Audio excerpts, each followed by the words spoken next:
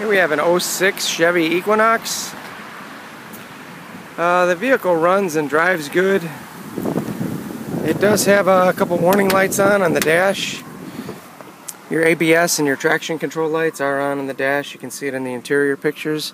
The brakes feel fine though. Runs and shifts and drives good. As far as the body, just some minor nicks and scratches. Didn't find anything major on the body. The paint looks good. The panels look good.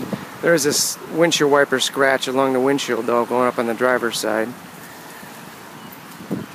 Little tiny scratch on the door on the passenger side, front door. The one noted in the pictures also on the side quarter panel there. Little scuff on the rear bumper. Overall, the rest of it looks pretty good. I'll let you hear the engine run.